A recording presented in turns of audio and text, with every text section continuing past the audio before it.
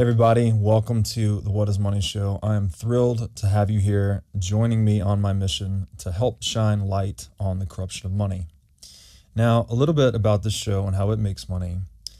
We are 100% sponsor based, which means that all the revenues we derive come from sponsorships. But I try to be very selective about the sponsors that I work with, specifically trying to choose those who have values well aligned to the values expressed on this show, like freedom, education, self-sovereignty, etc. So what I'm going to do is a few ad reads right here at the top of the show and then a few ad reads in the middle. And I hope you won't skip them. I hope you'll take the time, listen, and see what they have to offer, because again, these are hand-selected sponsors. Now I'd like to tell you about our sponsor, Swan Private. Swan Private is a concierge financial services firm based in Los Angeles. Now, I've known the Swan team for years, and these guys are laser focused on the Bitcoin mission. They even have a zero tolerance policy for all shitcoining. Recently, their CEO, Corey Clipston, was instrumental in calling out many of these crypto scams right before they collapsed, saving a lot of people a lot of money in the process. Swan Private focuses on guiding high net worth individuals and businesses on all aspects of Bitcoin strategy, including buying, custodying, and market research. This concierge service provides you direct access to a private advisor by text, phone, or email. So go to swanprivate.com/breedlove today to sign up. Now I'd like to tell you about our sponsor, Ledn. Ledn lets you do more with your digital assets. For instance, Ledn offers a B2X loan product that lets you leverage your existing Bitcoin to buy even more Bitcoin. Or you can also get traditional Bitcoin collateralized US dollar loans through Ledn as well. Ledn also offers both Bitcoin and USDC denominated savings accounts, letting you generate yield on your digital assets. Recently, Ledn has launched a Bitcoin mortgage product as well that lets you use Bitcoin to buy a home or finance one that you already own. So go to ledn.io, that's LEDN.io today to sign up. Kevin Sorbo, welcome to the What is Money Show. Good to be here, sir. I've been following your podcast. You do great work. Thank you for what you're doing. I really appreciate it. I've been following your work a lot longer than you've been following mine, probably. Because I'm old. I was a big fan of the Hercules show growing up. And you're probably the age I was when I filmed it. I shot it for 7 years in my 30s. So yeah, mid 30s now. So yeah, it's that's what I was doing. It's cool to talk to you. I really just, the top here, I have to say, I appreciate all of the signal you've been putting out on your Twitter page, calling out the bullshit, calling out the lies, the deception. I think we just need more people standing up and speaking the truth as we see it, right? To hopefully recover from this mass psychosis that we seem to be embroiled in nationwide. It's crazy. Facebook took me down about 1.5 years ago for posting the truth because, Zuckerberg and his little minion trolls, they don't like the truth, the facts or statistics. It drives them crazy. They love living in a lie. And so they banned me. But Twitter, thank God, has not taken me down yet. I get, I get the haters out there every time I post, but obviously the majority of people love what I'm saying. I don't know if you saw one of my latest ones. I said because Fetterman getting elected. You got to be kidding me. But anyway, I said Fetterman and Biden for 2024 because it's a no-brainer. So that one got a lot of hits when I posted that one. Yeah. So you've been posting a lot about that recently, this idea of, I guess, voter fraud or fraudulent counting. Could you just elaborate on what's going on? We seem to have this sacred notion of democracy in this country, but I have my own views on it, but clearly the voting and counting mechanism is not working correctly. So what are you trying to throw light on there? Well, it's crazy. We got, it's so obvious and blatant. Voter fraud, I think, has been around forever. I read articles about voter fraud back in 1960 when Nixon was defeated very narrowly by John F. Kennedy. But the last 10 years, the party on the left, the Democrats, it's blatant about it. And why did 2020 and 2022 have the same problems in the same states that we had problems in when during Trump, hopefully Trump got reelected? So I live here in Florida, which is 7 times the population of Arizona. We knew in one day who had won the governor here in DeSantis. They're still fighting about it in Arizona. This whole idea of mail-in voting is absolutely ridiculous. And the Democrat Party is the last party who wants to get rid of it. That's just stupid. It's so easy to cheat. They have mail-in voting. So we need to get rid of that. People need to go on the day, one day to vote. One day. You show on an election day, make it a holiday. You go in, show your ID. There's nothing racist about showing an ID. I mean, you got the Democrat Party telling the African Americans that they're too stupid to be able to get an ID. So the African Americans should be appalled by that and angered by that. There was a guy that did a documentary about, I think it came out about a year and a half ago. He went into the Bronx and he interviewed hundreds of African Americans, and they all just laughed, saying, of course I have an ID. Why do you think we can't get an ID? So the idea that the Democrat Party wants to say that that's a racist thing to ask for an ID. So does that mean that African Americans, when they travel, don't have to show an ID to get an airplane, but the rest of us do? I mean, it's so absurd. It's just ridiculous. Wow, it's amazing that that people can get away saying these ridiculous things these days. Okay, so your Twitter page is absolute fire. I don't know if this is your most popular tweet, but this is your pinned tweet that let me make sure I have this right. The media hates Kanye and Elon Musk more than they ever hated Epstein or Harvey Weinstein. And that has about 200,000 likes. What I guess maybe you and I have the same thing, that we feel like we just really need to call out the bullshit that we see, and you do a really good job of it. So what is it about, what's in that? Can you just unpack that tweet for us? Elaborate what that means for people that may not know who those individuals are. It got so many hits right away that we decided to move it up there to the top. I obviously, I talk about my wife with these things. Guys say, can I say this without having the world explode? And it just once again shows how the left, the Democrat Party, picks and chooses what they want to go after and who they want to attack. And it's so obvious that if half the stuff, I look at Trump's children, they spent 4 years trying to look for stuff on them. Look at all the stuff we got on Joe Biden's son, and nothing happens to him. If you flip that party, and if Biden was a conservative and that was his conservative son, 90% of the media will just go crazy on that. But here they defend it and protect it and just keep quiet about it when the guilt is so obvious and right in front of our faces. So my job, I think, is really to pose out to show and expose the hypocrisy of the left, because it's so crazy. But the reality is, they don't care if they lie. They don't care if they're hypocrites. They just don't care anymore.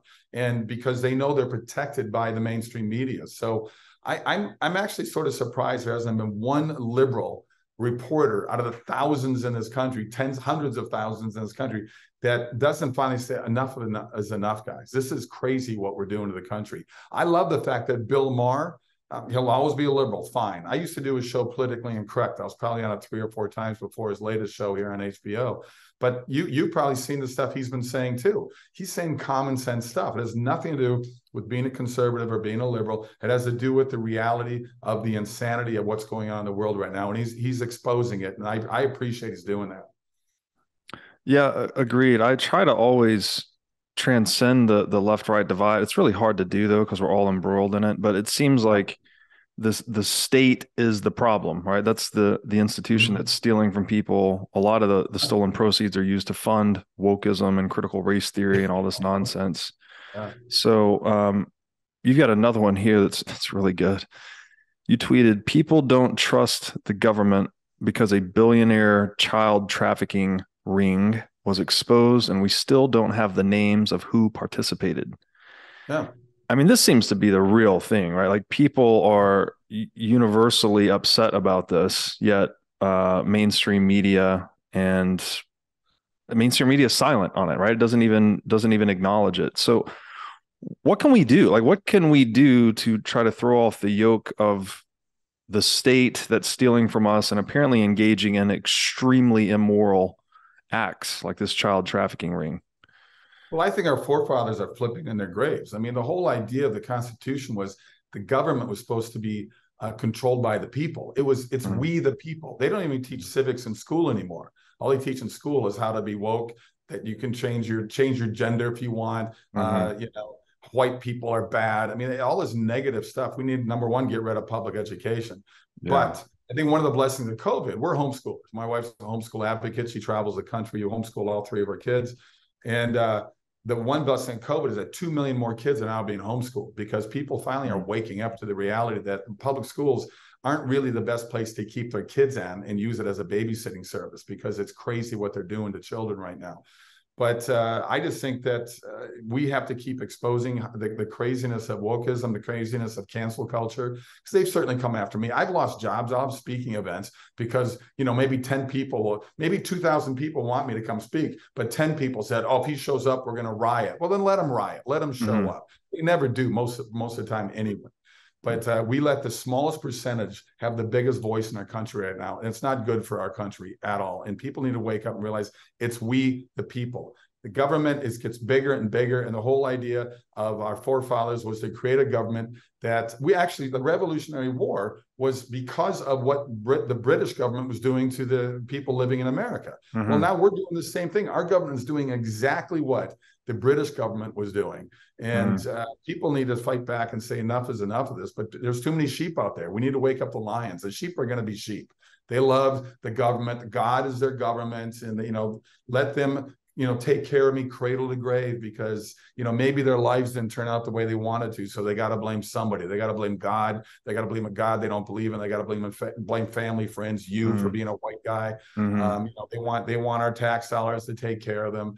I'm all for paying taxes for people who really need help. But let's face it, there's a vast majority of people out there just taking advantage of the system, and that's got to end. For sure. Yeah. So it seems to me like fiat currency is clearly the mechanism that lets government keep getting bigger unchecked, right? When you can just, this somewhat obvious if you consider that every business in the world must be profitable to survive, except government, right? Government can just print money to paper over their losses. Yeah. So you said you support taxation for what's needed, but and correct me if I'm wrong, I thought you had tweeted before that taxation is theft as well, which is a view that I hold as well. Sure. And I find it difficult to have a rational conversation around that. There's a lot of people that get really emotional when you bring up taxation being theft. So I'd love to hear your views on that. Like what role you think kind of fiat currency and or taxation plays in the overgrowth of government.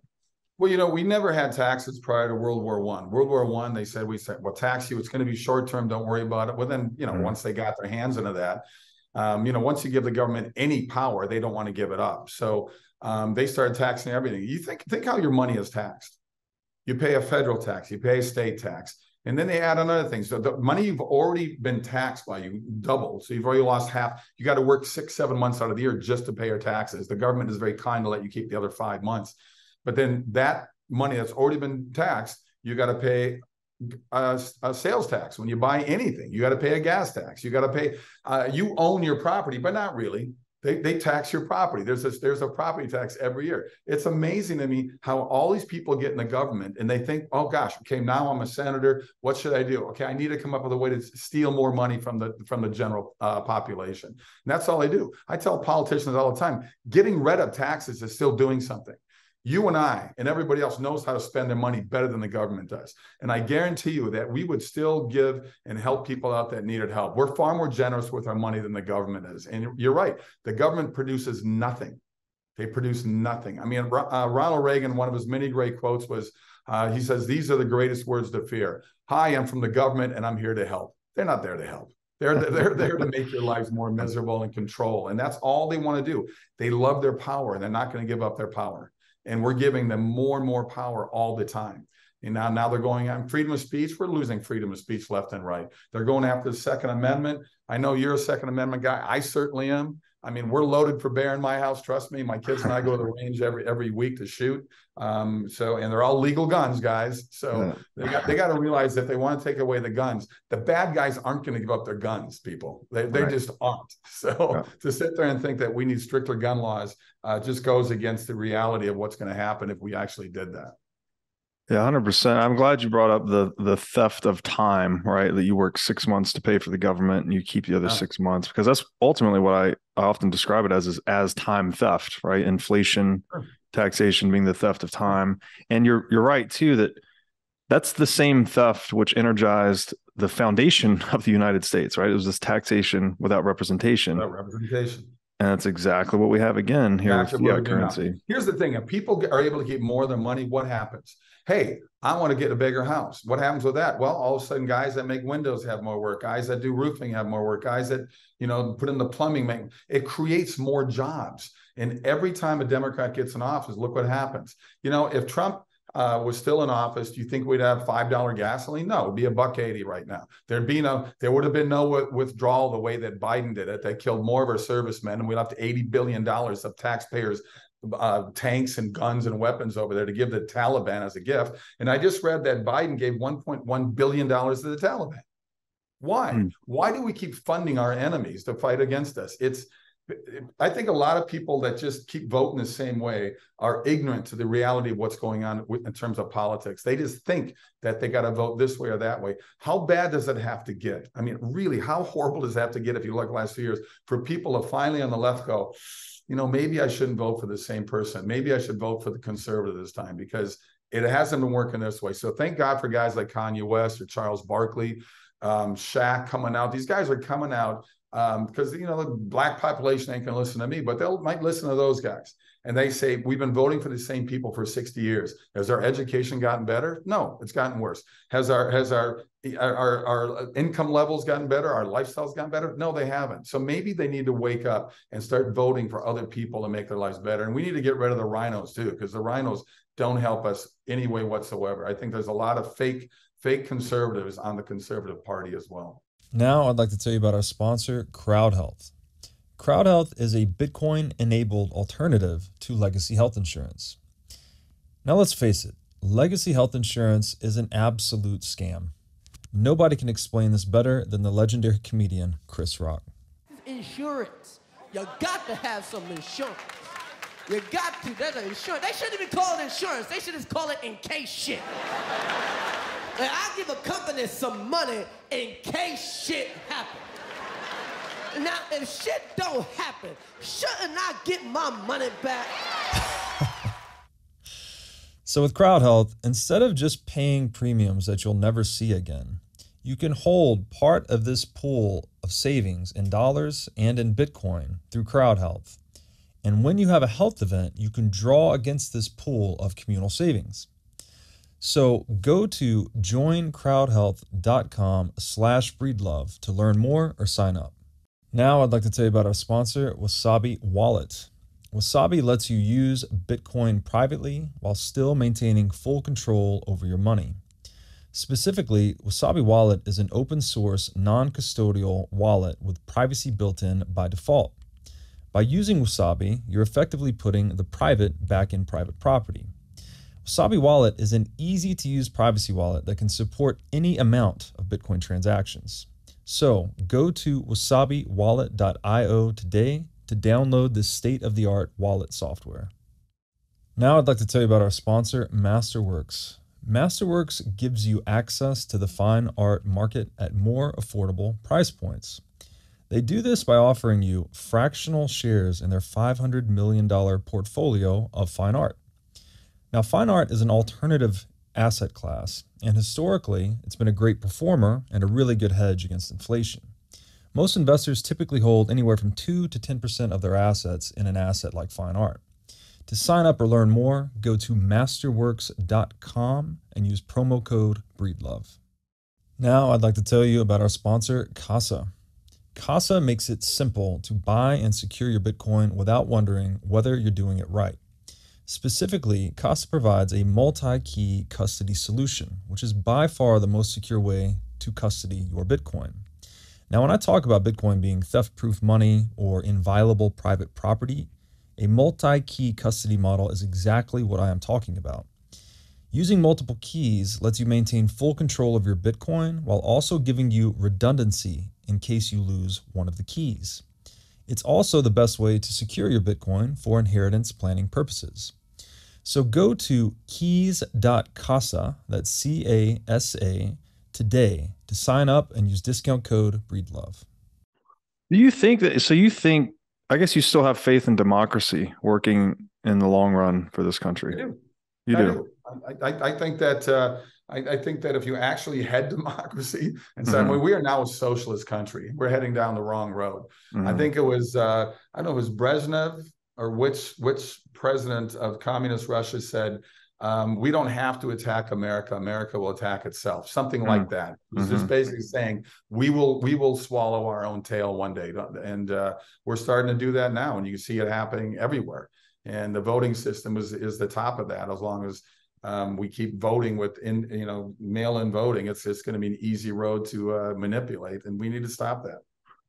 Do you think that there's a path to eliminating the central bank through democracy? Because that's the one, like, I would like to believe in democracy as an effective governance mode.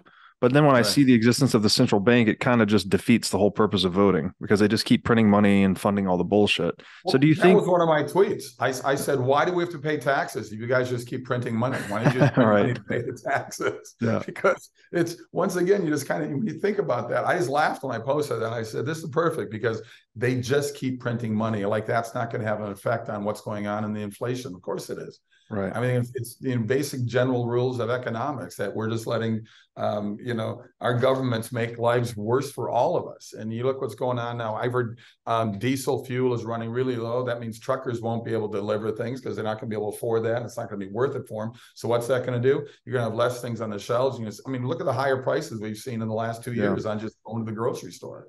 And we're making it more and more difficult for people. And what does that do? That increases violence. That increases crime. That increases hate. That increases anger and frustration. And, to me, it's all being done on purpose. They know exactly what they're doing, because all they care about is power for themselves. It's like, if you look at the government of China, it's a capitalist government. They like making trillions of dollars, but they rule people with a communist hand. Yeah. So it's starting to happen, the same thing in our country right now. That's a good way to look at it, actually, because it's always ultimately capitalist, and that it's about the money and the wealth and the power.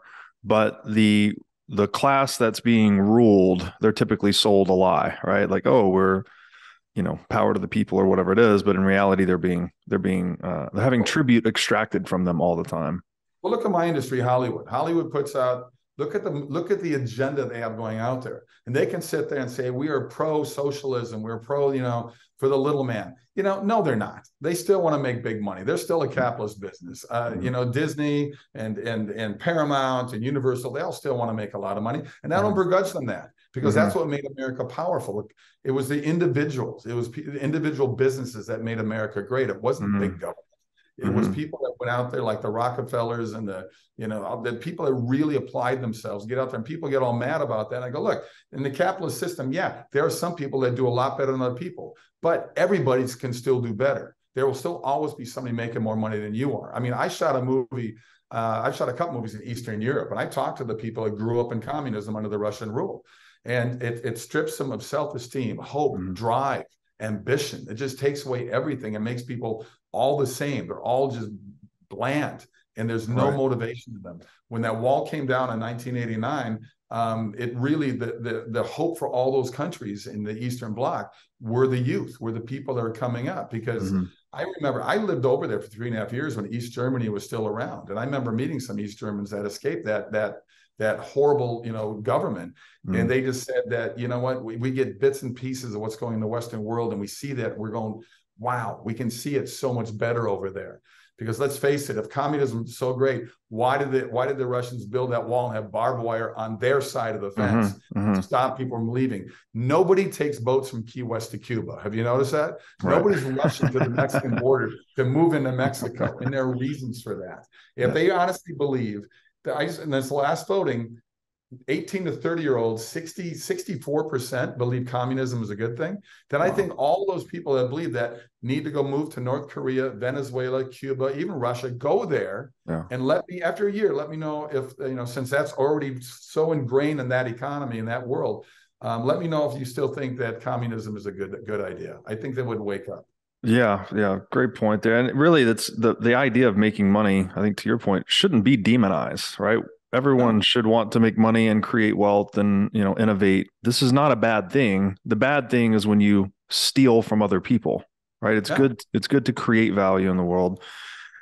What's the American dream, right? We're getting rid of the American dream. And that the whole idea was to become successful. Now, if you look, I've got a very dear friend. He's originally from South Central.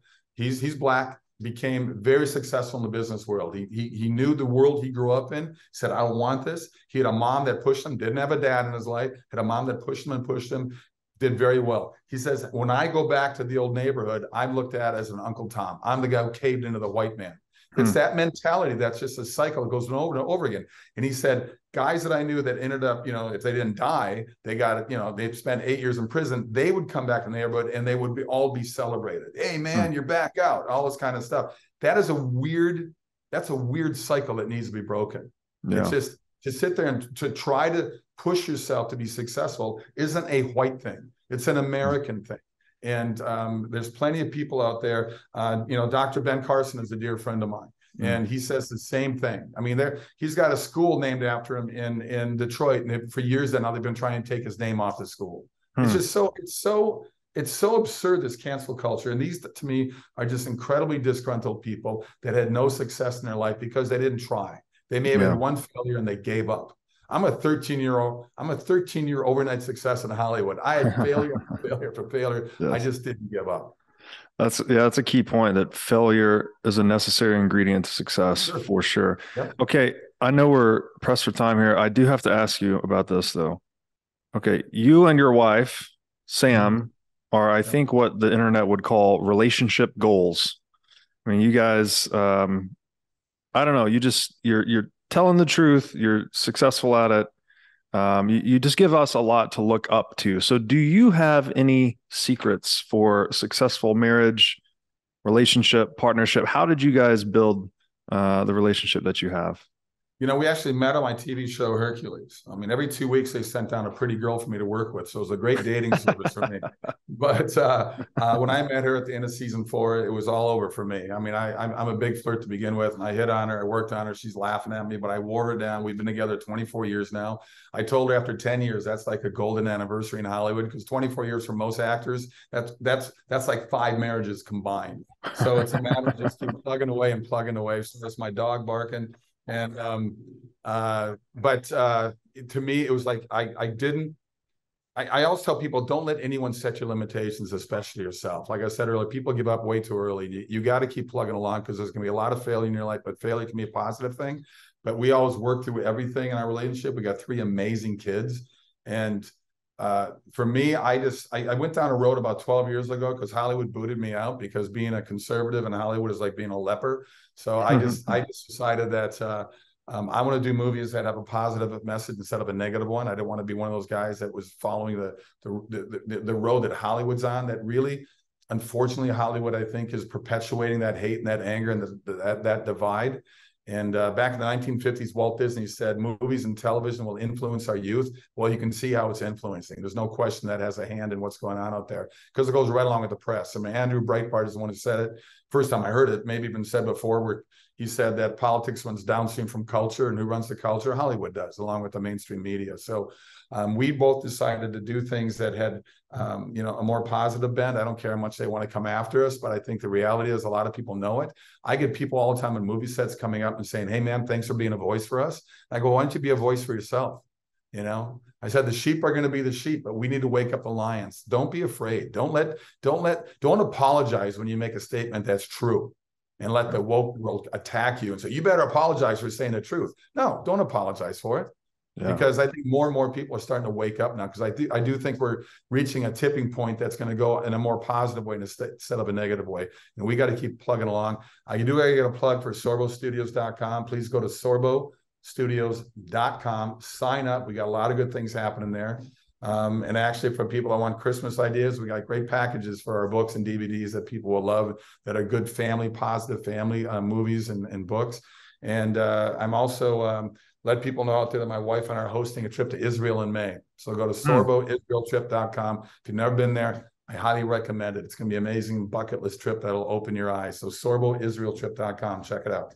That's so cool. And then what are just a couple of the projects you're working on now? I noticed you're doing you did the Left Behind movie, which I read as a kid, actually. So I'm excited to check that out. What else are you working on? January 26th, that movie opens on 1,100 screens.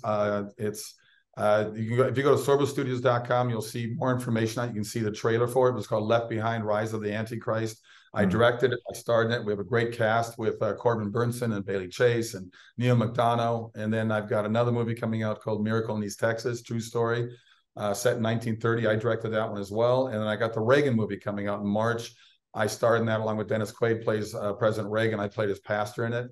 So a lot of good things coming down the pipeline. And my new documentary coming out dealing with the Last Supper. It's called Eating with the Enemy, which will be out next spring. Awesome. Kevin, thank you so much. Keep generating this massive truth signal that you're doing on Twitter. People love it, and I really appreciate it. K-Sorbs, right? At K-Sorbs, S-O-R-B-S. My buddies all call me Sorbs, so it's at K-Sorbs. You need to have my wife on. Or have you had my wife on? Yeah, Sam's been on, and I've been on her show as well. And I really appreciate, really appreciate what she's doing in public education, because we got to get the state out of the kids' heads for sure. Yep, and they can get at sorbostudios.com. Both of our sites are merged together. So have a great Thanksgiving and great Christmas. Happy Thanksgiving. Appreciate you doing this. I get to Nashville now and then, so maybe I can come in and do a live one with you there. That would be awesome. Look forward to it.